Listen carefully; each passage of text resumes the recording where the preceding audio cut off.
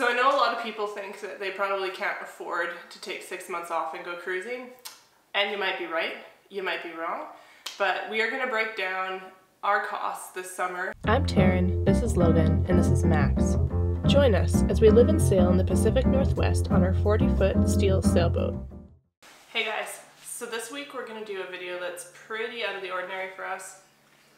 We're going to chat about what it cost us to cruise for 6 months. We left Campbell River in April and we cruised until October when we hauled the boat out, and that's why we are in a room instead of filming this on the boat, because in real life, in real time, we're working on boat projects.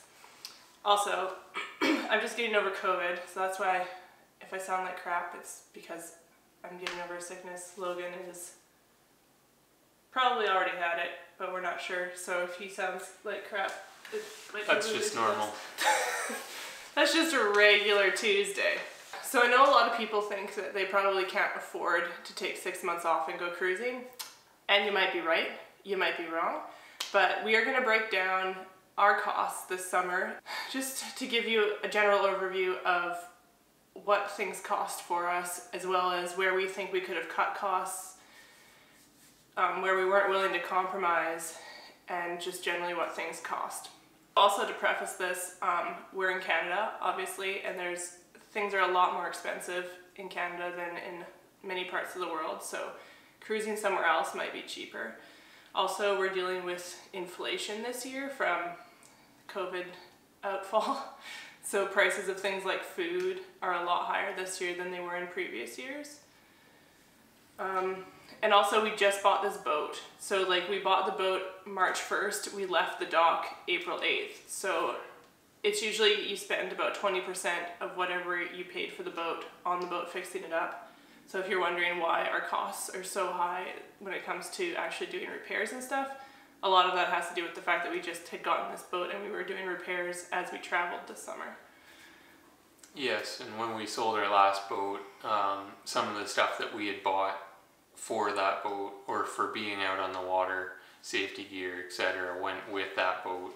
So then anything that was expired or needed to be recertified or whatever this year, we had to pay for all of that as well. Yeah.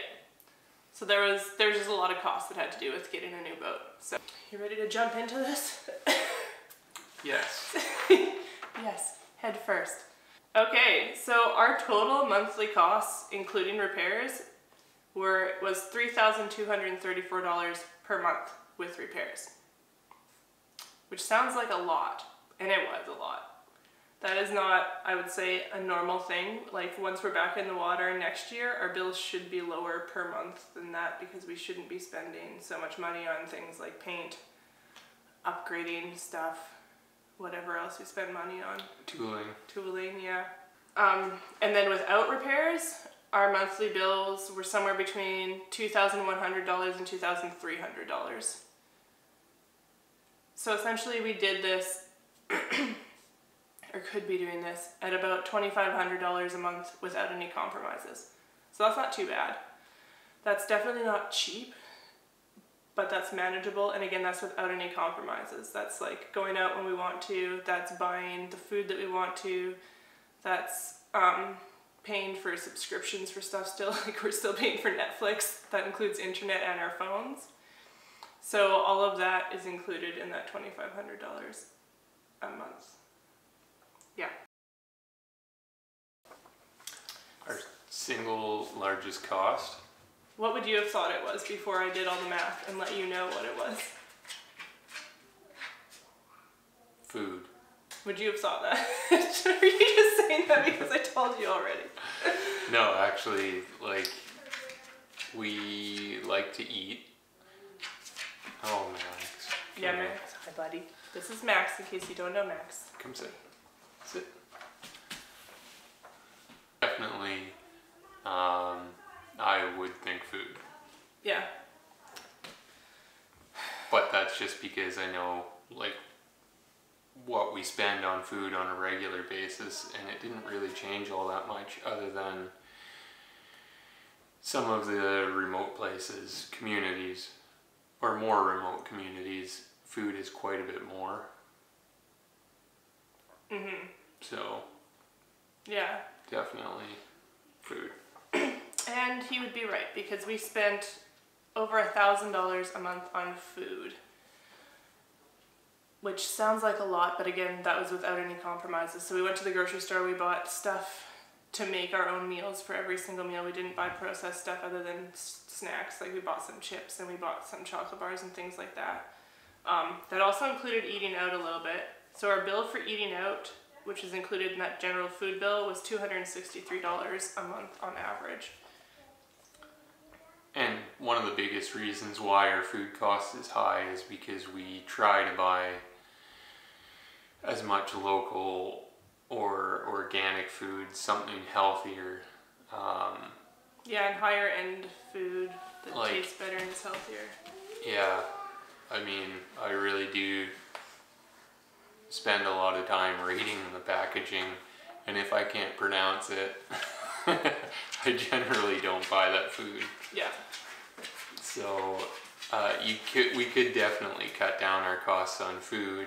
Eventually, I think we will have to probably buy some products that we normally wouldn't. But the other thing with the food too is that because this was a new boat to us, we were restocking a pantry from square one. So that meant that we were buying a lot more provisions that we'd probably regularly have on board. We did live off the land quite a bit, but that honestly didn't bring the bill down that much. It brought our meat bill down quite a bit. So we didn't buy a lot of meat compared to what we usually do. We also had a freezer or a fridge full of meat go bad on us when our fridge died the first time. Yeah, there was that too. Oh yeah, and so 2 of those months that we spent in Port McNeill reprovisioning, which is like a northern community, so like Logan was saying, that's more expensive.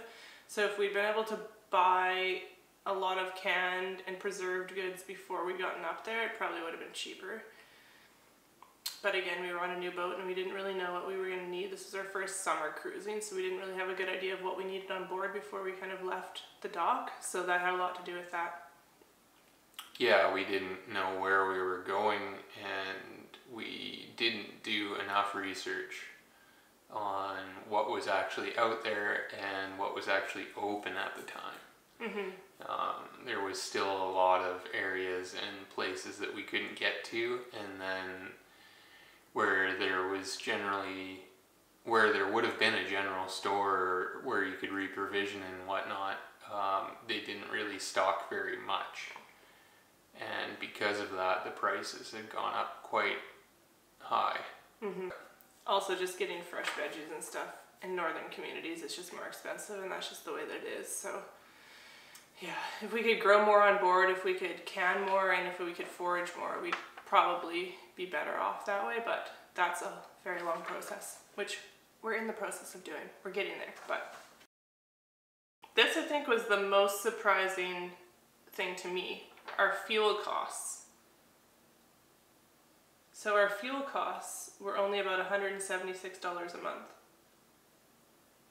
which is definitely less than we spend on gas when we're on land by quite a bit. Yeah, that's like 2 trips in the car. Yeah, pretty much. Yeah, so our car right now, we've got 2 vehicles right now for what we're doing. Each of them costs about, what, $60 to $70 to fill up? No, the car is about 80 and the truck is 60.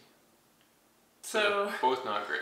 Obviously we didn't do as many kilometers when we were on the boat, but we still did 1,000 nautical miles, which is about 1,900 kilometers.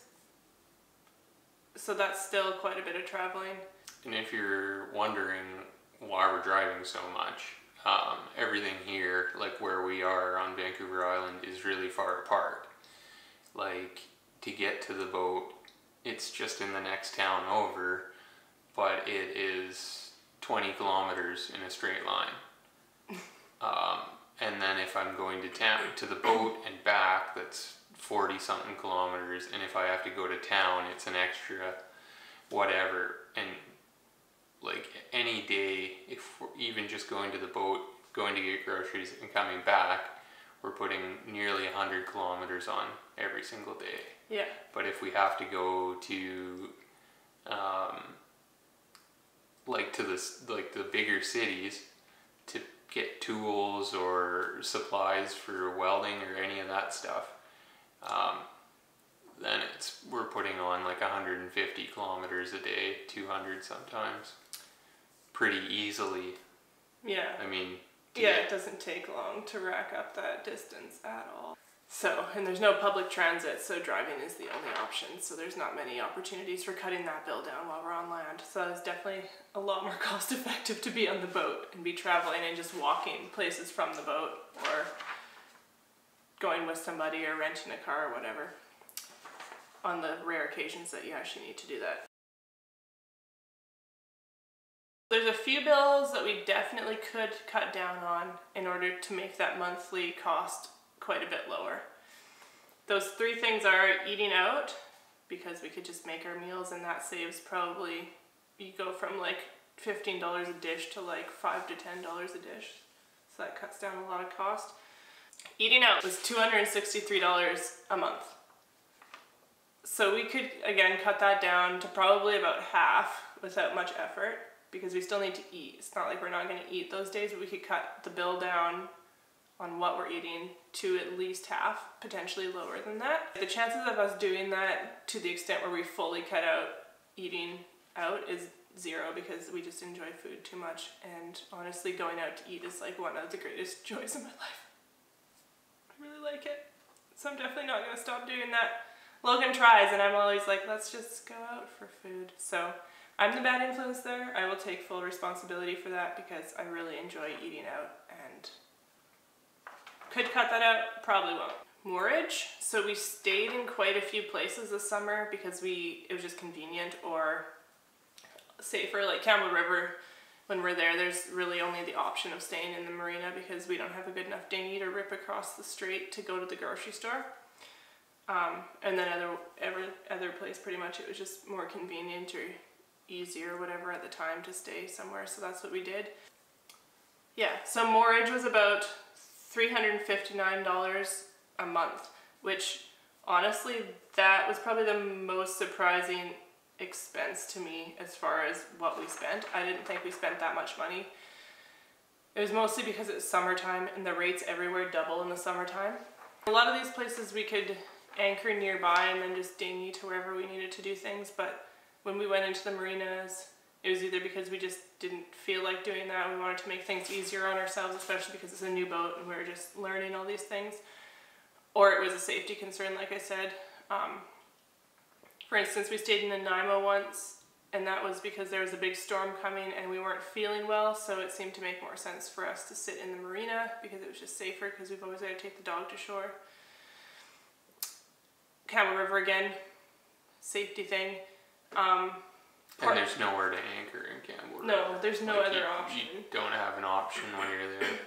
I mean, if we needed to, if we were running short on money at the time, we could have just, other than Campbell River, probably cut out all of those stays. And potentially, we might have left Nanaimo for the 2 days that we were in there. Yeah, and we left the boat in Nanaimo on the mooring bowl too for like a while. It was like 2 weeks. We were on and off the boat. Yeah. You were working. I was doing whatever, boat projects and getting stuff organized for supplies and materials. Yep. And then the third one was alcohol. Taryn drinks a lot. I don't drink at all. I have maybe one drink a month. So somebody else likes his beer and his whiskey. We can cut down a little bit on the alcohol bill. We can just shave a little off the top. Oh my god. Maybe. We'll see. Booze was $236.71 a month, and that's not including your eating out bills for booze. So somebody needs to support my whiskey habit. Logan really likes his scotch and his fancy Phillips beers. Yeah. And dark matter. But also, yeah, scotch is pricey. Yeah. And delicious. So if we cut down the eating out by half, our moorage cut out completely, which again we wouldn't do probably with Campbell River, but other than that, and cut the booze down by half, we could get our bills per month down to $1,600 to $1,800 a month. Which is a lot more reasonable, and we could probably do this for a long time. Yeah, quite a bit longer. And if we did food differently and cooked with cheaper ingredients, we could probably get that bill down by probably $100 or $200 a month. Also, like, because this was a shakedown cruise, we could get our fuel costs down. Yes. I think we can get our fuel costs down quite a bit further, because we ended up motoring a lot this summer, just because we didn't have the time to wait. There was that, and also we knew that we had weaknesses in the boat structurally that we didn't really want to push. So like whether that we might be ready to go into this following season, we weren't ready to go into this previous season just because I was scared of pushing the boat and ending up in harm's way in a very dangerous area. And we ended up going on days that were a little too light, and it would have been nice to have a bit more wind. Yeah, so we definitely have plans to do things differently in the coming season, to save money on fuel, essentially. Also, because we're in Canada, data costs are insane. So we have 2 cell phones and a ZTE wireless internet box thing, which you're not supposed to take traveling with you. It's supposed to be for people that live outside of regular internet service areas. But between those 3 devices, it costs us like $200 some a month, $230 probably a month to have data on, be able to connect with the world with the internet. So that's pretty insane. That we'll have to definitely look at and reevaluate in the coming, I don't know, a couple of years, I guess, to figure out what we actually need and what is valuable to us. But yeah, so anyway, that's just another thing that we potentially could save costs on if we only had 1 cell phone, if we were able to do things with less data, stuff like that.